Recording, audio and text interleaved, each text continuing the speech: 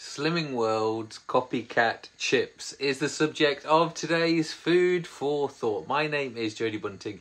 This is a daily live health tip to help you lose some weight. Now today we are talking about these. Now I don't know, shall I use the word fantasize? I have fantasized about Slimming World chips for many years. However, I will not pay £4 for a potato. I can't believe that there's literally gushes of people running to Iceland to buy £4 Slimming World chips. Well, Aldi have changed that, guys. So these are, for those of you who don't know, Aldi do a lot of copycat, and especially all the meals from Aldi, all the Slimming World meals that are available at Slimming World, they're available at Iceland. Aldi are great at copying it, and they've copycatted the oven chip. So those of you will recognise this packet, even maybe what they look like as well. They've copycatted everything the same as Slimming World.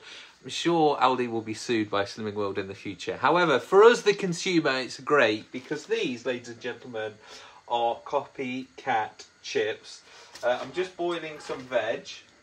Just going to turn that down. So these are vegan, so they tick that box as well.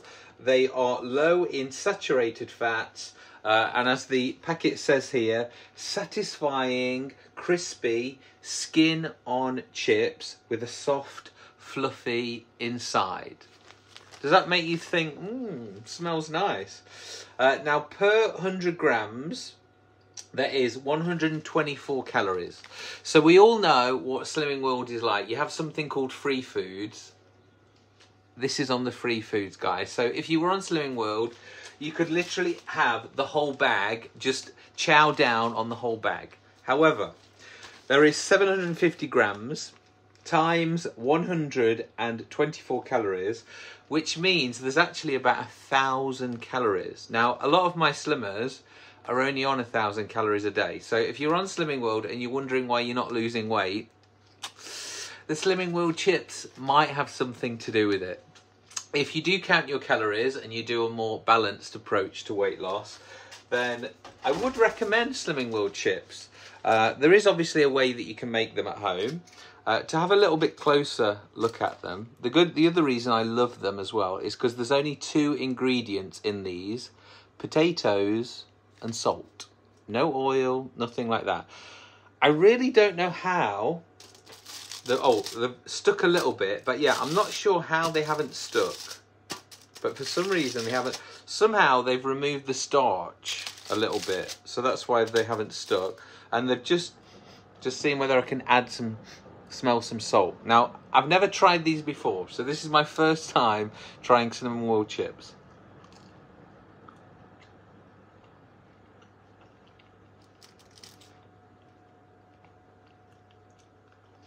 You just have a second opinion.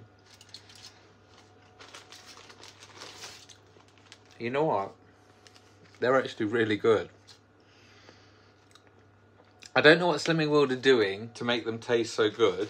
Obviously, what I could do is make them my own. So a lot of Slimming World members, they are told at the classes and the clubs to make their own Slimming World chips because it's literally just potatoes with a little bit of salt. Margaret's watching. I know Margaret does Slimming World. Have you made these yourself before, Margaret? Do they stick to the pan? Do they taste as good as these? I've got a feeling it's something to do with the chip. I think they must be Maris Piper. You know, one of the really more upper class, expensive chips. Maybe that's why they don't stick.